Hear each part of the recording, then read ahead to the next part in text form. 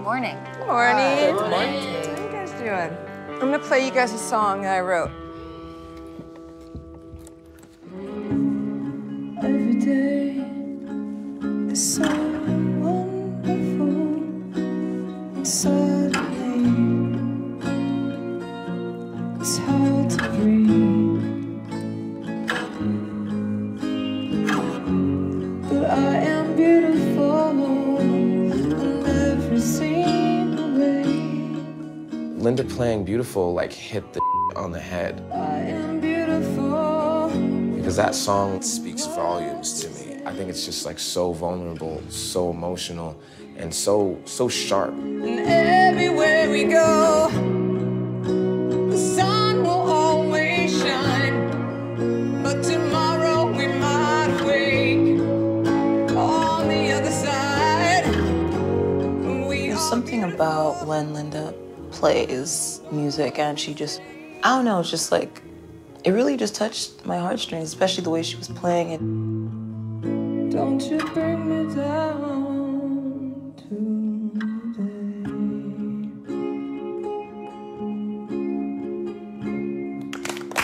Ow! Thank you. When I play that song, I wrote it from an extremely insecure place.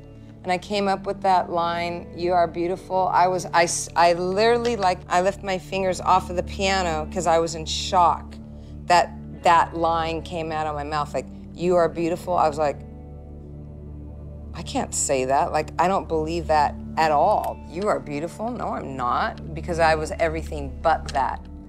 So I write this really emotional song, and then along comes Christina. She makes it a big hit, and now anytime I hear it, I don't relate to it as my song. Like, I sat down here today, I was gonna play it on the piano. I'm like, well, that's not the song I wrote anymore. So I was like, all right, I'll just plug me into here, and I'll do a cover of my own song, basically. That was me covering my own song. So what I'd like for you guys to do, I want you guys to cover the song. I want to hear your version of Beautiful. And you're going to record it tonight. It definitely raises the stakes, considering that, you know, Beautiful is this huge song and Christina Aguilera is like crazy, amazing vocalist. I want you to put whatever spin, whatever is you, however it makes you feel. The idea is just your interpretation of covering a song. That was my version. Let me hear yours. Okay?